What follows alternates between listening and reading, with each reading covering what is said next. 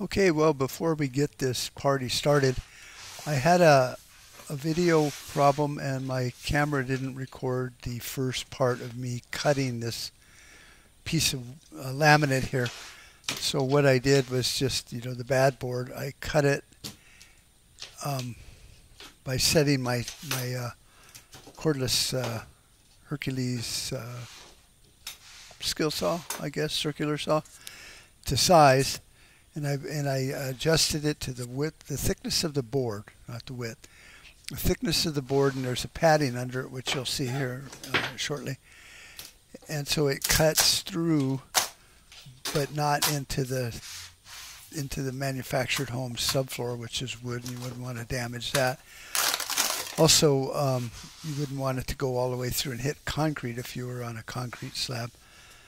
So right now here I'm looking for a crack in the board, and you can see it once you feel it. And so I was thinking at this point that it must have been something underneath it that caused it to crack. But I'm looking around for it, and there's nothing there.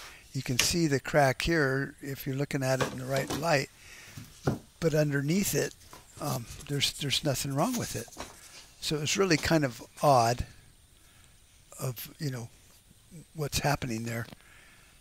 So I had to save that board so I can send it to the manufacturer, because we did get paid for this. It was a warranty issue. And normally if somebody calls you and you're a DIY guy or a handyman or something like that, and they have one of these boards, doesn't matter who makes the laminate, you can do this type of repair. The factory paid $450 to have this done, and this video is basically the time it took me. It was I had to drive 20-30 miles to get to the house, in another small town. Tombstone, actually, a town too tough to die. And then do the repair and then drive home. So it's maybe 2.5 hours, of actual thinking, maybe a little bit more. So what I've done now is I got that out of there, vacuumed it, and cleaned it all up. Like I said, I kept having a lot of problems with my phone, which is what I use for, my camera. And it kept just shutting off for no apparent reason, but my phone doesn't like me. So now I'm just checking to see if this board that I'm replacing it with was in her shed. And so they do need to be acclimated from time to time. So I'm just checking to see if it's the right width, so I don't have to try to move things around or come back the next day after it's acclimated a bit. So I'm going to have to cut, and that's what I'm trying to explain right there, is I got to take off a couple of the edges that I guess it's a tongue and groove, but it's a locking system, so they both look like tongues. But the one that sits on top, I'm cutting off here, so then that way it can drop down onto the side on my right in this video where my hammer is. It can drop down on that other portion of it and then be glued. And so I've got to cut that off, and you try to cut it back kind of at an angle so you get up underneath it, because you don't want anything hanging out or it'll get caught up on the top piece of laminate and it could chip it. So you want it to just kind of basically drop right in, but you want it tight enough to where it's just not loose, because then you'd have to move the whole floor over to close off that gap. So see, here's the second part, and you can just kind of use a razor knife and cut it and get that off. You don't need to get a chisel or a saw, because if you do, then you might booger it up even more. So I just go over it 3 or 4 times and get it to cut. Now here I can get it in that way, but the other side also, it's all interlocking. So I had to cut off part of the back side of the piece too, even though I think here in a little bit I push the board that's up against the wall, the continuation of that plank. I get it to go under the wall a little bit, but it stops, so I have to shave off the back piece also. just to where it can drop down in there. Because when I tried to push it under the wall, it stopped. There, I guess it was running into the drywall or the plate. So rather than argue and cuss at it, I just decided to cut that back piece off. And if you cut the right pieces off, then it can drop down in there and still be glued, or there's still a locking edge that it can snap into. It's just like a double locking system, so you can kind of get a feel for what you're going to take off there, and make sure. Now this one, see, I didn't cut it just right, so now I got to get my little pocket knife. I keep looking up at the phone just to make sure it's not bucking me and shutting off again, and then just kind of shave that off, you know, a couple of times back and forth. And then I'm sure a lot of people are watching this going, Jesus Christ, I can see you cutting yourself, which it's past my body. You just can't see it from this angle. And then I'm pulling kind of toward me, but also away, to where if it slipped, my hand would go off to the right. And then once I get close enough to where I could hurt myself, I just use, you know, my thumb and my finger to kind of cut those last little slivers off. Weren't very big anyway, so it wasn't a major problem.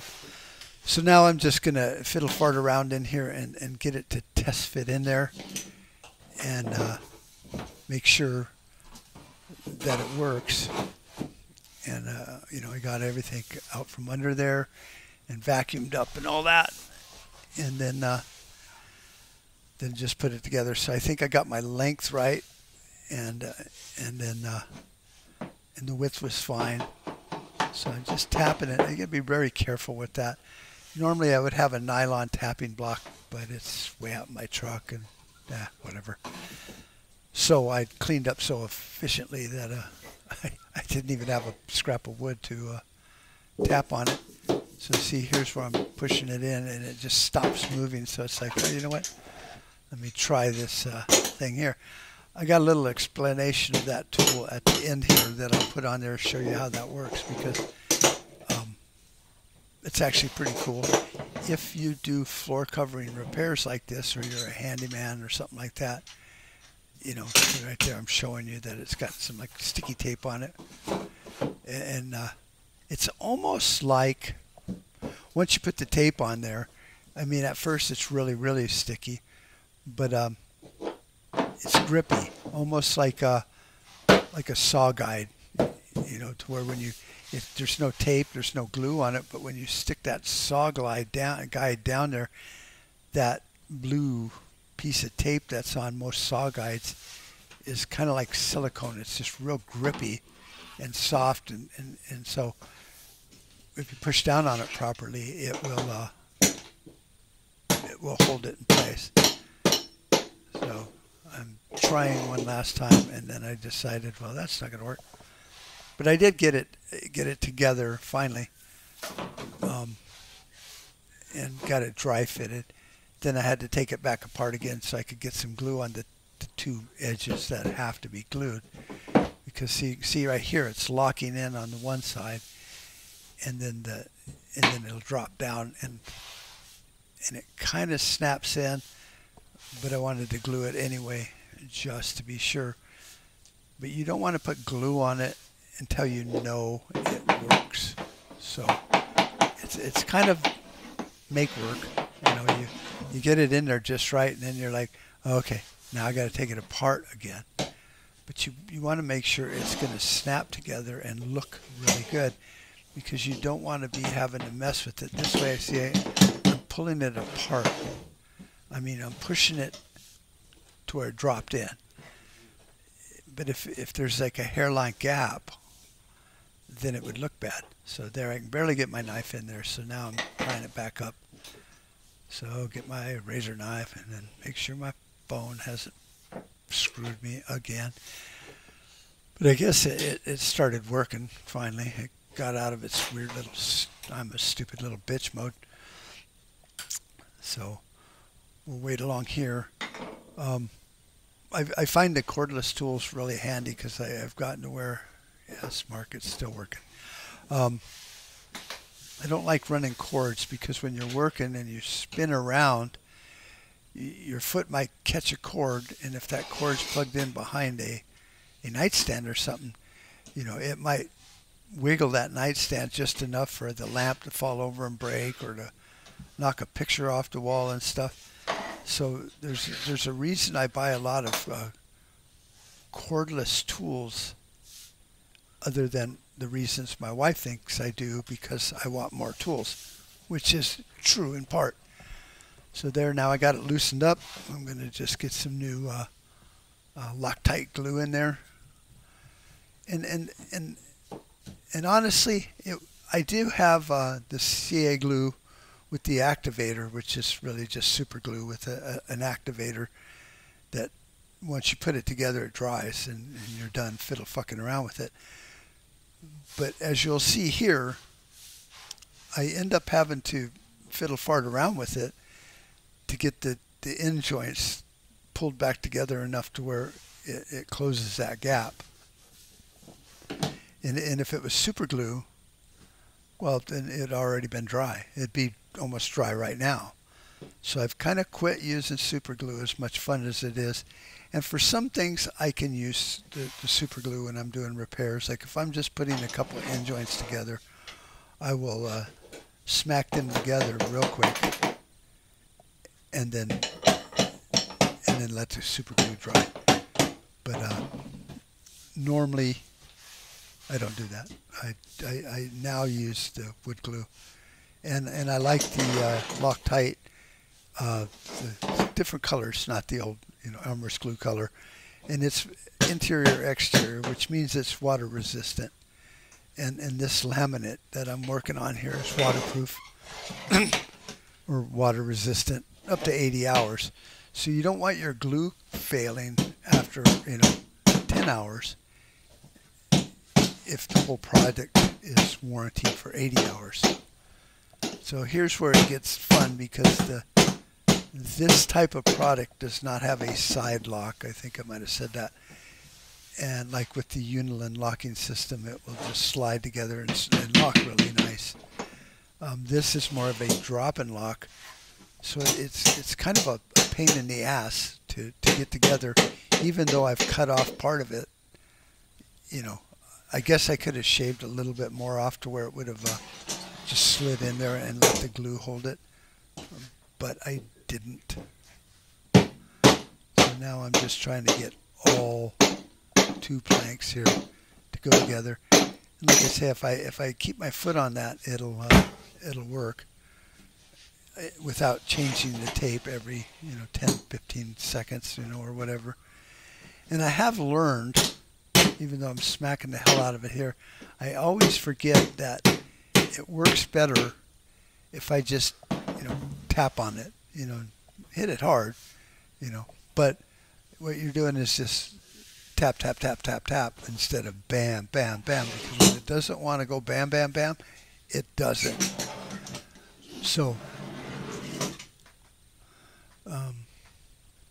that's right. Now I do have to change my tape, because that was in my toolbox for quite a while, and got kind of dirty.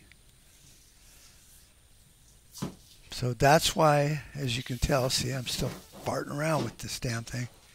If I'd have used a super glue or a real fast drying glue, I would already be screwed. And when you're working with this, you don't want to get screwed, because if that glue dries in the locking mechanism, then you won't get another piece in there, and you won't get, because it's almost like having dirt in there now. It dried in the wrong place, so if you move it, now you have that little crustation in there that won't allow it to go together, because their boards are built in pretty tight tolerances. So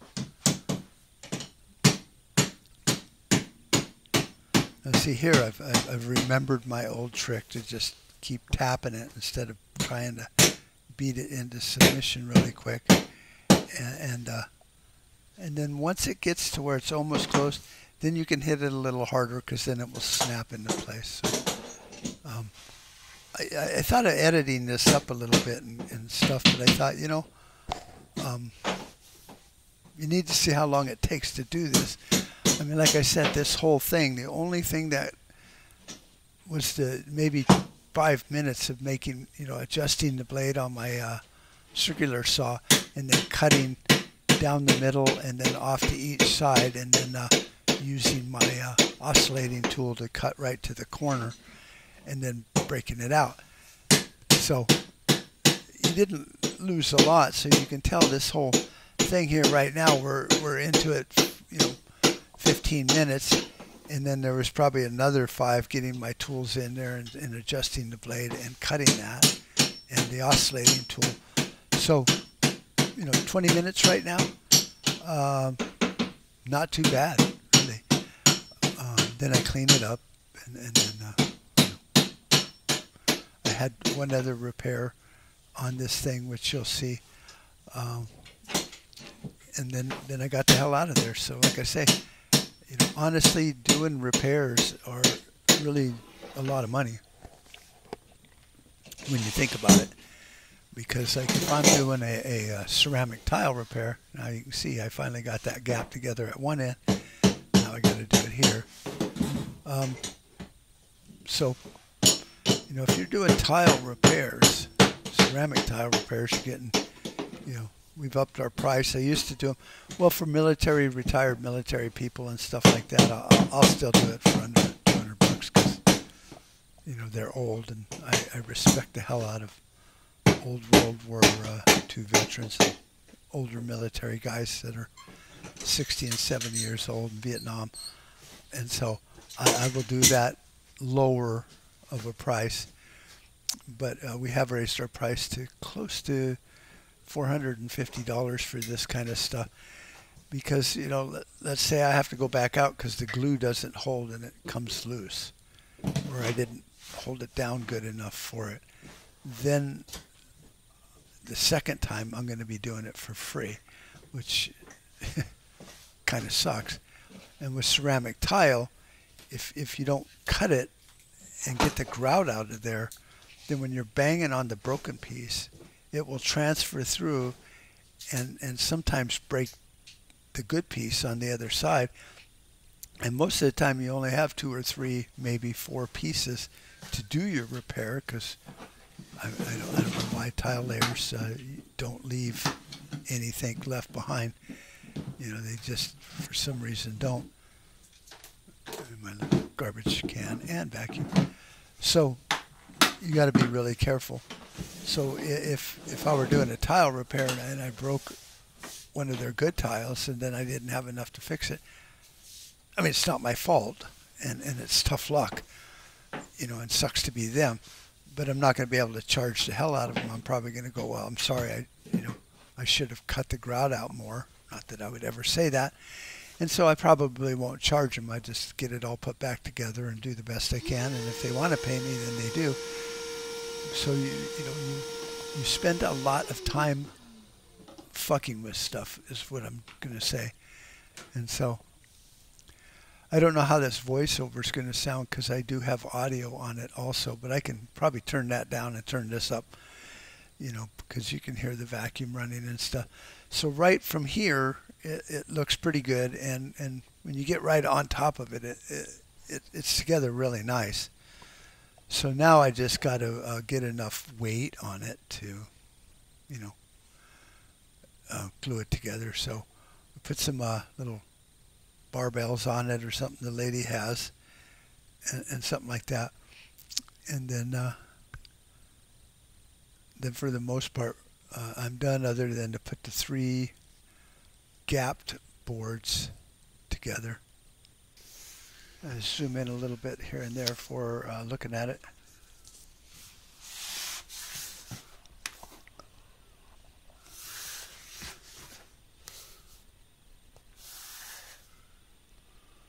So there you have it. See, it looks good. That needs to go down. It looks like it's gapped, but it's not. It's just up. So,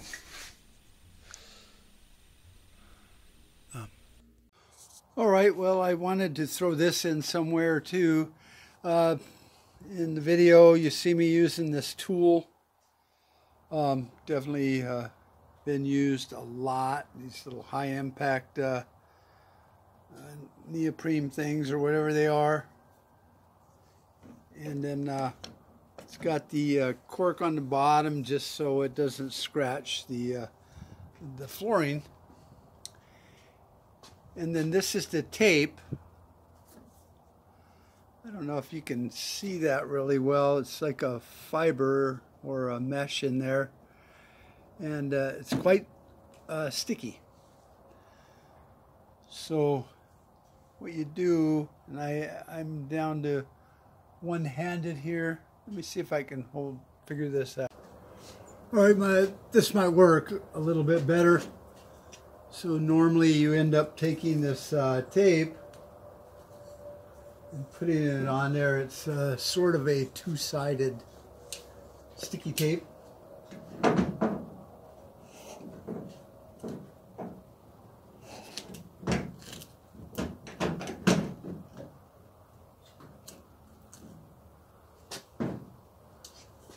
And then when you're ready to use it again, then you just peel off this little layer here of the stuff, and then that leaves that there. And I've learned over the many years that if you don't bang on it too hard and destroy these blue things on here by hitting it too hard, the laminate will move better if you just tap on it slowly, you know, just bam, bam, bam, bam. But you don't try to get it to move all at once, especially with some of the new locking systems like I was using today, trying to get back together, because they're not really designed to slide together sideways and lock. So that's why I had to take off the edge on a few of the sides to where I could actually do what I needed to do. So I have found that just repeated tapping with less pressure while I stand on this will get it moving. And then once it starts moving, then and you see that it's going to go together, then you can put some glue in there and tap it together. Now you're not supposed to glue end to end, because then those side joints will get locked together, and then it can't slide or float, as it's called. So this is the tool I was using. If you're doing repairs, most tile or laminate manufacturers like Tri-West and Longest, Mohawk, you can buy this. I don't know what it's called. They have different kinds, but this one is pretty indestructible and works quite well. I've had it for, I don't know, 10 years. So even these blue things are fine. They're holding up. You know, it's a piece of steel. I could put some new slippery things on here if those come off or start leaving an edge to where it might scratch the laminate. So this is what was used to get those gaps together, which you'll see in the video when I get that all put together. But I'm going to have to do a voiceover. I had some issues with the audio and even the video when I first started, and lost a lot of the original, the first cuts or two, but you can get an idea of what ended up happening. So we'll put this all together and get it uploaded and go from there. Thank you. Well, all right, here's some pictures of the project that I took while I was working along, because my phone did keep screwing up. I want to thank you all for watching, and I hope this might help some of you that do repair work or do floor covering or just handyman, or you got your spouse bugging you about fixing something.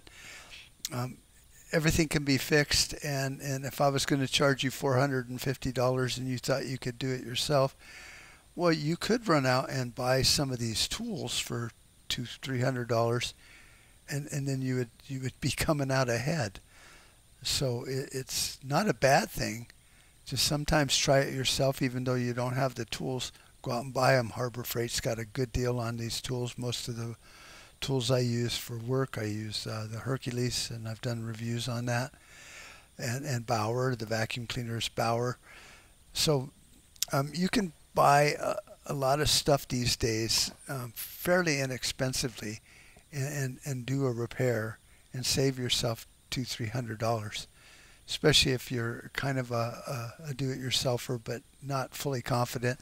Here's a video to help you be confident. Hit the thumbs up if you enjoyed the video, and leave a comment if you'd like, and throw in your input in the comment section would be great. Share if you know somebody else that does this kind of work, and so they can maybe give me some of their input. Anyway, I hope this helped you guys out, and have a good day. Talk to you later. Adios.